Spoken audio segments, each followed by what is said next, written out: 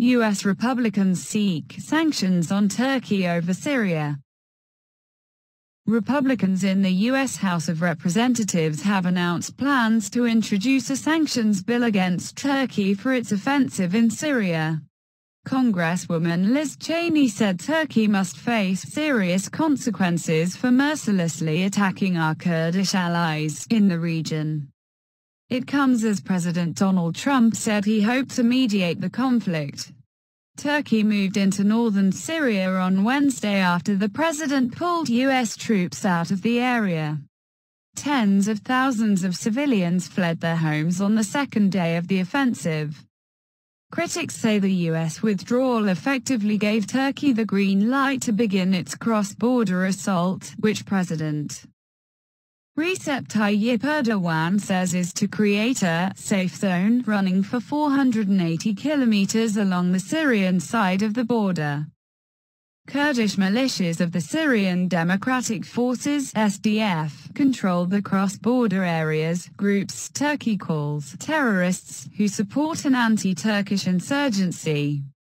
The SDF have been key allies of the United States in the battle against the Islamic State (IS) group, and say they have been stabbed in the back by the U.S.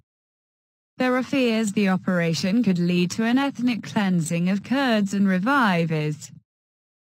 A group of 29 Republicans in the Democratic-controlled House of Representatives have announced legislation which would impose sanctions on Ankara. If Turkey wants to be treated like an ally, it must begin behaving like one, Liz Cheney wrote in a statement. They must be sanctioned for their attacks on our Kurdish allies. Liz Cheney adds that Congress has long had concerns about the Erdogan regime's cooperation with U.S. adversaries, such as Russia. No mention is made of the U.S. troop withdrawal.